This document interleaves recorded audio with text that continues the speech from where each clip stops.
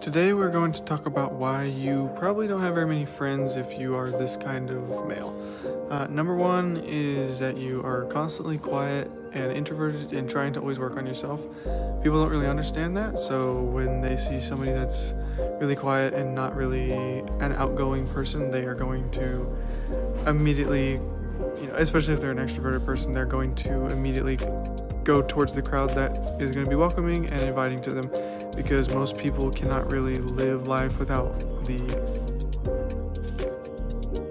acceptance, if you will, of other people. They always have to be, getting complimented, or they never really feel like they're happy or whatever when they're not in a crowd or something like that. So that's really one of the reasons, is being a sigma or an alpha male or whatever